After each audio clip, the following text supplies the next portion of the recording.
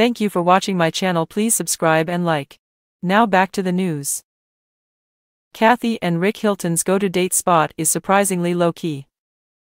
We go to the Cheesecake Factory once a week, the Real Housewives of Beverly Hills alum, 64, exclusively told Page 6 from her Bel Air mansion, while promoting her new Smirnoff Ice Smash Tea campaign. He really likes the chicken, fettuccine Alfredo.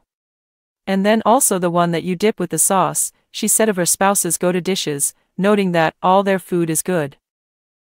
As for Kathy, she prefers to order the meatloaf while dining at the popular chain restaurant, which has multiple locations in Los Angeles where the Hiltons reside. Where else can you get meatloaf? Asked the mother of four, who shares children Paris, 42, Nicky, 40, Barron, 34, and Conrad, 29, with real estate tycoon Rick, 68. Kathy noted that she didn't indulge in any of the eatery's famed cheesecakes last time she and Rick stopped by, though she appreciates their many dessert offerings. Most of all, however, she and Rick, who tied the knot in November 1979, are fans of the Cheesecake Factory's busy atmosphere. It's local, it's right there and fresh and busy all the time, the Paris in love matriarch raved. Actually, you walk in there and there are people. We love that. We don't want to sit in a restaurant with nobody in the room.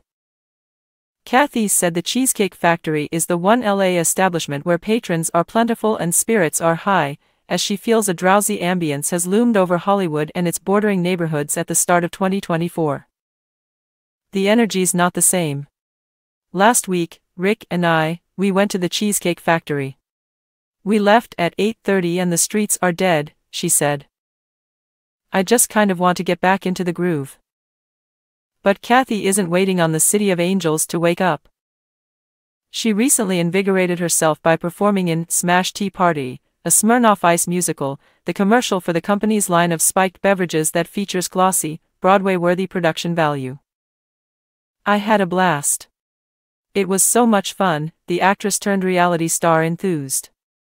It was like working on a movie.